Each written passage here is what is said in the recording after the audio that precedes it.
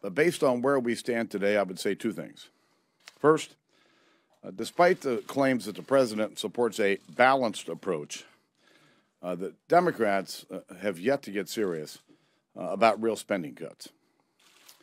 And secondly, no substantive progress has been made in the talks between the White House and the House over the last 2 weeks. Listen, this is not a game. Jobs are on the line, the American economy is on the line, and this is a moment for adult leadership. Campaign-style rallies and one-sided leaks in the press are not the way to get things done here in Washington. The Majority Leader and I just had a meeting with the Treasury Secretary. It was frank and it was direct. I was hopeful we'd see a specific plan for cutting spending. We sought to find out today what the president really is willing to do. Listen, I remain hopeful that productive conversations can be had in the days ahead, but the White House has to get serious.